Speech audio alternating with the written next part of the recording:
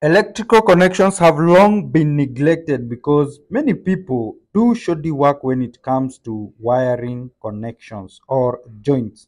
For instance, this is a 1.5 being joined to a 4.0, and the work that is done here is very, very risky and shoddy.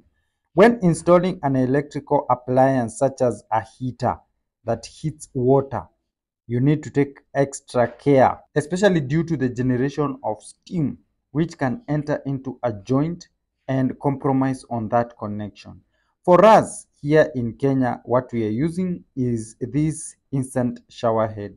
We need to ensure that the joint that has been done is waterproof so that even the impact of steam, which is hugely generated on this instant shower head, will not penetrate into that joint, affecting the wiring. So that is our joint. Look at how we have done it, and then we have used the waterproof shrink sleeves. Then we heat it with a heat gun, so there is hot air generated to ensure that the glue inside that shrink sleeves ensures that that connection is waterproof. Once done, this is how it appears, and then it's time to test everything to ensure that it is working properly, hitting the water as it is intended. In case of three-phase distribution system, any connection must go through a cable lug, and that connection has to be very, very tight.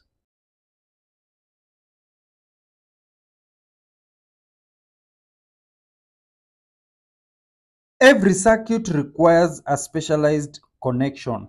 This is a lighting circuit, for instance. Now, the ultimate connection when it comes to all of these is what we refer to as the WGO connectors.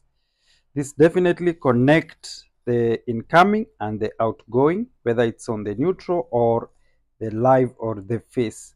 So the incoming will be fed on either of these two provisions here, and what you need to do is to simply lift up that lever like that.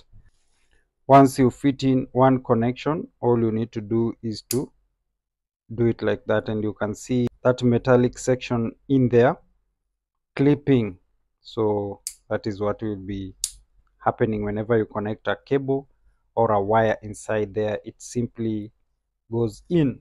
We will require these two WGO connectors, one for the neutral line, the other one for the phase. Starting with the phase, I will simply insert it like that, then make that clip, and then for this other cable, the incoming one, I'll simply connect it inside there and then make that connection. What you need to know is that it is very tightly holding in there as it clips. So for the neutral, for the phase, we are done. When it comes to the neutral, we do the same. Take another WGO connector like that, as you can see. So we'll simply insert it in there, just ensuring it goes all in, and then we clip for that part just like that. What I can assure you is that it is really, really tight, making that connection electrically and mechanically sound. Then take the other one and insert in there. Clip it like that. Take them inside, just be inside there.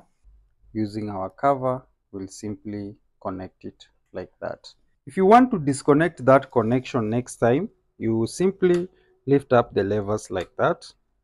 And what I would like to show you that is very interesting with these connectors is that the wires are not damaged or dented. It is just a scratch, so leaving our wires so good. And you notice how easily I have disengaged that lever, just like that, just like that. And there we have it. Also on the neutral, what we have is clean wires, not damaged or dented. And look at how fast I did it. So if I want to connect the WGO connectors back, it is super easy for me.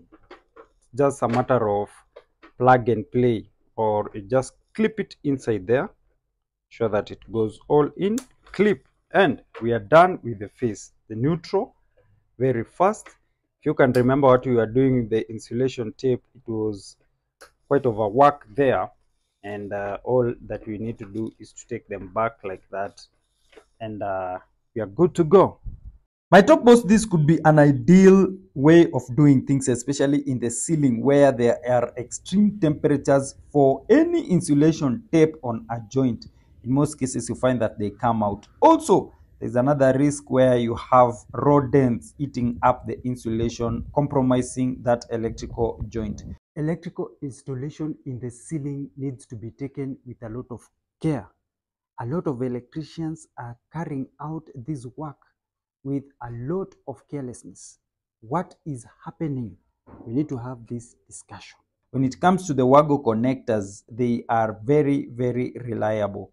And you can also use a round cover or a circular cover on this circular box so that you keep the mice away, and that will be a good job. Loose electrical connections, especially at the consumer unit level, contribute to a lot of electrical faults, and these faults lead to damage to devices that have been connected in our homes, be it in the consumer unit or the switching gears that we use. It also puts the client at a risk of either losing their appliances or spending too much of electricity bills. At the consumer unit, we need to take a lot of care. Especially here at Topites, we normally encourage electricians to use bigger consumer units that can accommodate all the protective devices that are used, so that you don't squeeze or merge everything up in that little space that is provided by that consumer unit. This one will be a point of reference for the termination before it goes to the neutral, the return path for electricity. See you in the next one.